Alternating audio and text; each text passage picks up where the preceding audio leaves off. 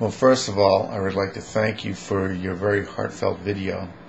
And I think, to a large extent, you've hit the nail right on the head.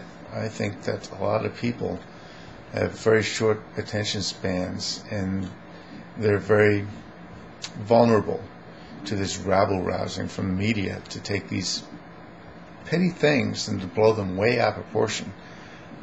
It's very unfortunate that they lose sight of priorities. Their lives just turn into chaos, going from one sensation to the other.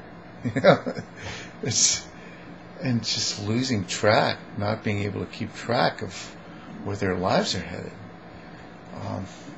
It's very unfortunate. A lot of the freedom that they're clamoring about is the freedom to act out like petulant 2-year-olds. It's very unfortunate. It's such a tragic loss, But I guess, life can be a tragedy to those who feel. Life can be a comedy to those who think. I'm sort of torn sometimes. I felt very sad about your videos, and I could tell that this really upsets you.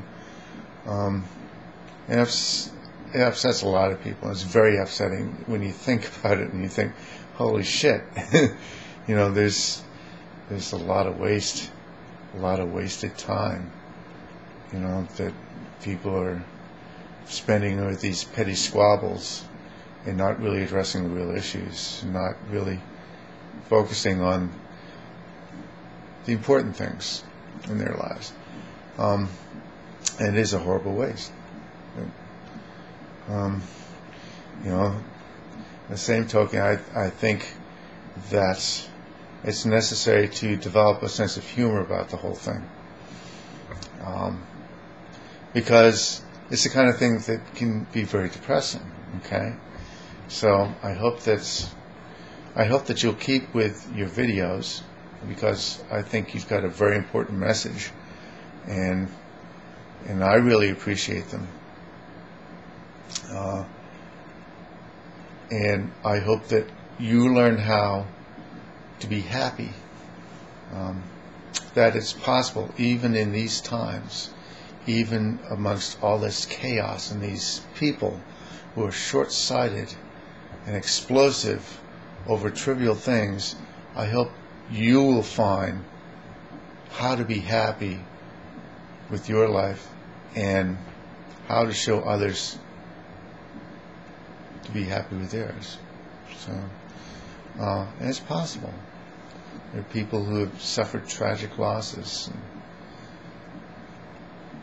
who learn to be happy. Happiness comes from inside.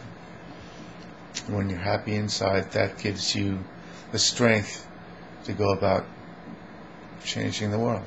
And that's what we all want, isn't it? So, anyways, thanks for your video. I just wanted to comment. So, thanks. Bye.